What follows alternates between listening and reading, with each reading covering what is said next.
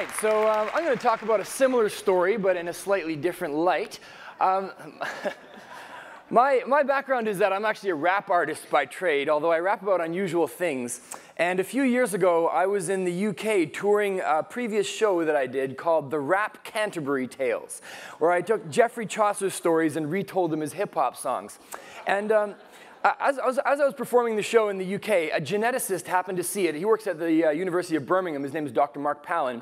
And he contacted me in 2008. And he said, Baba, next year is Charles Darwin's 200th birthday. I'm organizing a special symposium where scientists are going to give lectures on biology, and I need some entertainment. Would you be able to write me some evolutionary raps? His exact words were, would you be able to do for Darwin what you did for Chaucer? I thought that sounded like a good challenge. So I took up the gauntlet, but the condition was, of course, that I had to send him drafts of my lyrics so he could correct them for scientific accuracy, because he didn't want to embarrass himself in front of his peers. So basically what that means is, after going through this process, I have a hip-hop show that's peer-reviewed. So I'm going to be... I will be doing some peer-reviewed rapping in my talk today. The challenge with this was to try to find a way to make the evolutionary story relevant to everyone, and one of the ways that I did this was by looking at evolutionary psychology, which is the study of human behavior, human attitudes, and human beliefs from the perspective of Darwinian evolution. I'm not going to try to redeem everything evolutionary psychologists have tried to claim, but I'm going to look at one study and try to contextualize it for you guys to try to show the picture of an evolved mind. So this is from a book called Homicide, and I have some data here. This is different neighborhoods in the city of Chicago, and what they've done is they've looked at the homicide and violent crime rates, and they've looked at how they correlate with the male life expectancy at birth. Look how closely that correlates. High life expectancy predicts low homicide rates, and vice versa. Now, this is just one city, but if you look at this same data for different countries, it actually turns out to be a very similar pattern around the world. Life expectancy predicts violent crime, okay? And so what they've argued in this book is that basically what we call violent crime and murder, what this actually is aggressive young men competing for status and respect in environments where they don't have the opportunity to compete using forms of competition that we consider pro-social, like the arts, or like sports, or like music, or like education, or like jobs. If those low-risk forms of competition are present, young men will prefer them. But if they're not present, they are predetermined by evolution, predisposed to find a way to compete for distinction and status with their peers, and they will choose violence if it's the only means available. Because whatever you can do, you can always fight. Now, at this point, you'll notice I'm being very gendered, very exclusive. I'm saying young men instead of young people. Is that just to make the ladies feel left out? No. They found a little disparity between the number of murders caused by males versus the number of murders caused by females as a universal phenomenon. It's approximately 94 to 6%. And it fluctuates by a few percentage points, but in no society is it less than 90. Let that sink in. More than 90% of violent crimes and murders around the world in every culture are committed by young men, not young women, and I'll wager that was a young man who crashed that bottle just right there as well. Yeah. Something about them has this aggressiveness to it. And here's another survey from the same study, which looks at the age of the perpetrator and the murder rate for various areas. Now, notice that a 10-year-old girl and a 10-year-old boy are equally likely to commit a murder. Little angels, huh? But they've split the genders here. And look what happens at age 14. Boom! The boys spike off the charts, and the girls stay pretty much the same. What happens at age 14? Is that when these young men get socialized by their societies by playing with G.I. Joes to become violent? Or maybe there's a hormonal thing that kicks in at puberty that says, compete with your peers for status. And what you're seeing right there is the results. Now, this is the city of Chicago, but look at this. This is the entire country of Canada. We have almost the exact same pattern, and this is all the murders in male and female in different ages, all right? So basically, oh yeah, by the way, there's another chart that I don't have here, but that would show the exact opposite pattern with the females spiking at pretty much the exact same age, and the males staying pretty much flat. I bet you can guess what that one would be, of course, teenage pregnancy, right? Except the male line would actually stay flat. that, not the little bump there. And what they've argued in the book is basically that young women take in signals from their environment about their prospects of longevity and adjust their reproductive decisions accordingly. Because if everyone in your environment where you grew up is dying in their 40s, you can't wait till you're 38 and have a great career to have your first baby like everybody does in New York and London, right? You're not going to get to spend much time with your kid, so you might speed that decision up, right? So the general theory of the book is that males and females have slightly different strategies, but we all take in signals from our environment about our prospects for longevity, our prospects in life, and then we adjust our attitudes and behaviors in order to maximize our inclusive fitness, our survival and reproduction prospects. Now, you might agree with that theory or you might not, but think about this. If that's true, doesn't that explain so much about rap music? Man, I listened to rap music my whole life, and all you hear is murder, murder, murder, kill a motherfucker. And I was always like, why are they so mad? I don't understand.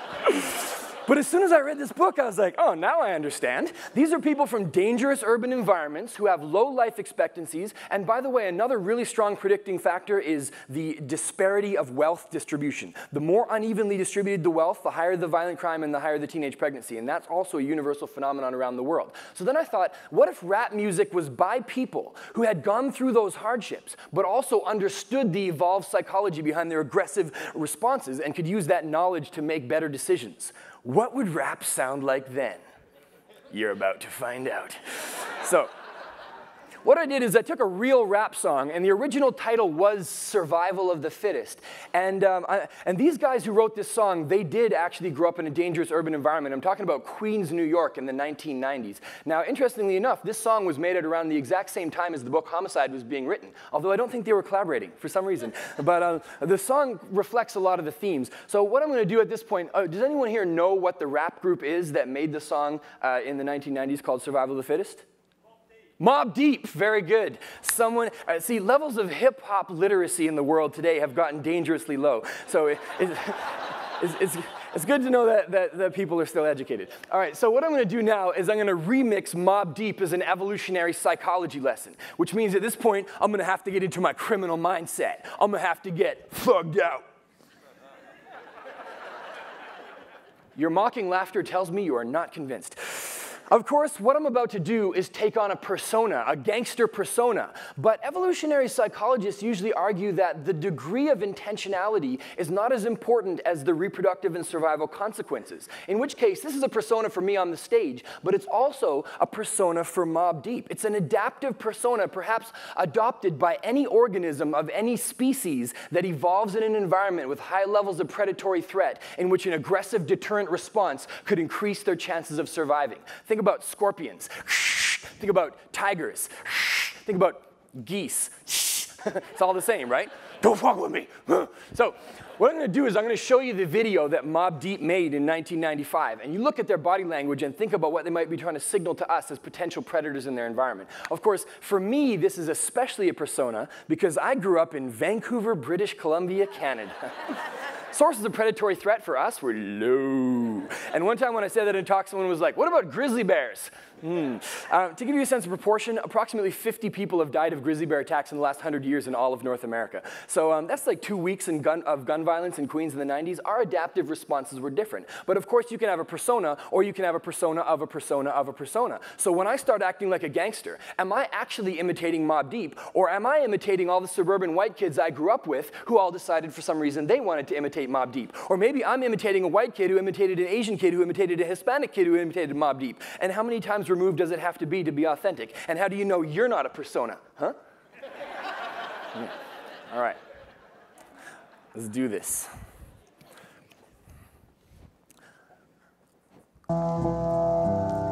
Yeah.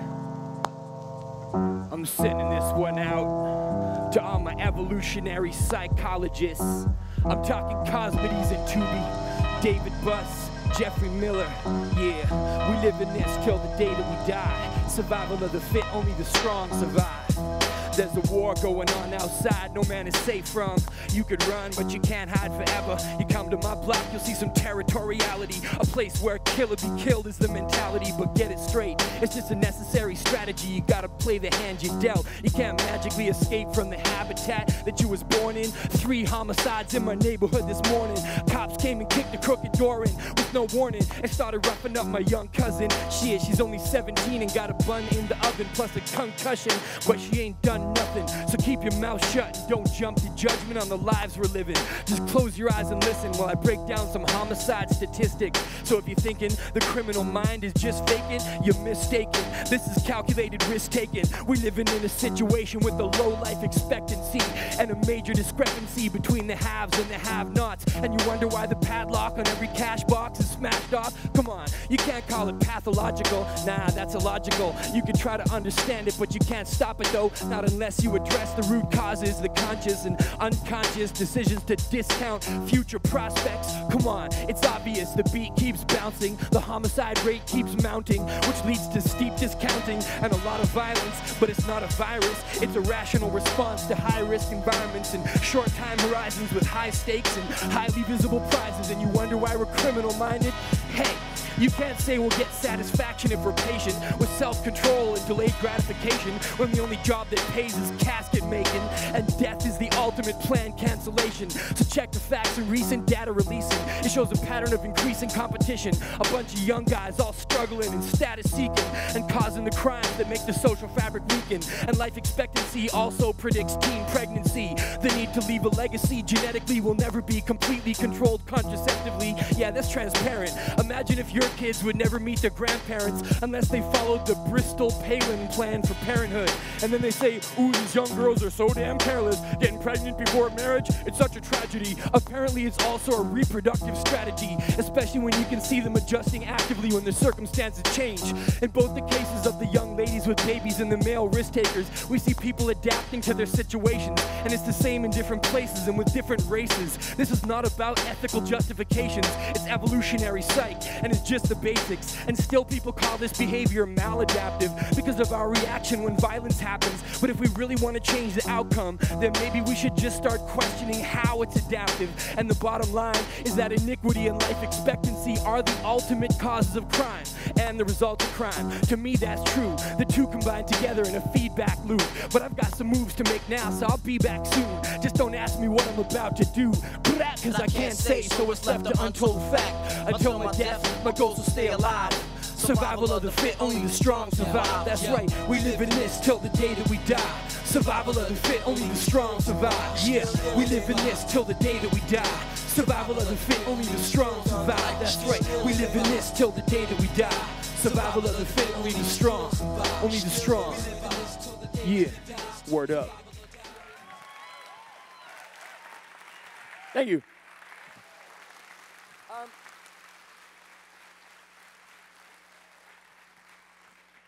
I wouldn't dare leave things on that bleak of a note.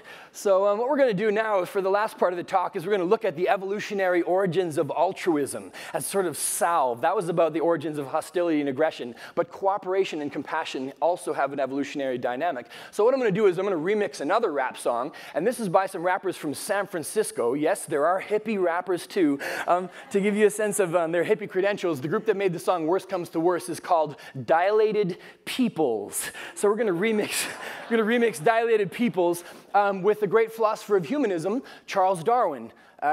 Slide advance, there we go, who wrote in the Defense of the Descent of Man, as man advances in civilization and small tribes united into larger communities, the simplest reason would tell each individual that he ought to extend his social instincts and sympathies to all the members of the same nation, though personally unknown to him. This point being once reached, there is only an artificial barrier to prevent his sympathies extending to the men of all nations and all races. Now, if you can excuse the Victorian paternalistic language that refers to human beings as men, we have a remarkable statement going on here. Darwin's basically saying, we are the world, we are the people. All right, so let's try this out. Let's drop that beat. Yeah.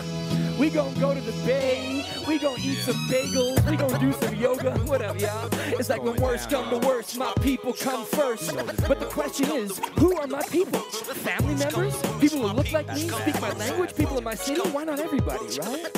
Some people got good friends, I got disparate friends. They live on different ends of the earth. But just pretend that we actually get to the end of the time of tribalism like Obama said, and dissolve the lines of difference. As man advances in civilization and small tribes expand into larger bases and communities, sympathies. The truest reason would tell each individual that it's not that difficult to extend our instinctual sympathies to all the members of one nation. Like, for instance, notice how everybody loves Canadians overseas, even if they're personally unknown? Well, so do I, but not so much when I come home. But I know that there's nothing to stop me extending this basic sympathy to the people of all races and all nations. By the way, those are Charles Darwin's statements paraphrased. A man ahead of his time, extending his imagination and formidable mind into a future where all human sympathies combine. See what I'm saying? It's like, when worst come to worst, my people come first. But if everybody on earth is my people, that's peace on earth, yeah? Peace on earth. Come on now. Throw your peace signs up. Everybody throw your peace signs up. What, we got arms dealers in the house? Come on, everybody. Yeah, even if you're backwards and offbeat, we can all get together. One world, right? Yeah. Spread the Darwinian love. Spread the objective altruism. Yeah. Thank you.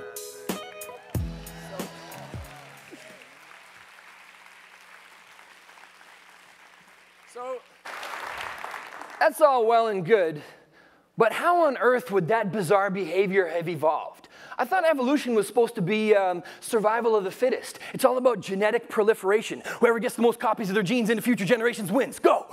Then how could you use that for loving the whole world, right? Where does, loving the whole world is a sort of human aberration, but even in general, how would organisms evolve to help each other? So this is a really interesting debate that's going on in biology, and I'm just gonna sort of try to frame it. There's no way to get through it all. But what these are dictyostelium amoebas, and they're all in competition. If there's food between them, they're gonna fight for it. But when they run out of food, they signal to each other that says, things are no good here anymore. Let's get out of here. The signaling protein causes them to coordinate their behavior, and then they band together and form a multicellular slug-looking thing. They call it, it's a slime mold, and then that thing crawls away as a multicellular cooperative organism to find a new, more habitable place for all of them. So they have a mechanism that they've evolved to switch from individually competing to cooperating for the collective gain of all of them. And when that gets to its destination, it forms into a stalk, and the top of the stalk bursts, and they go off like spores on the wind.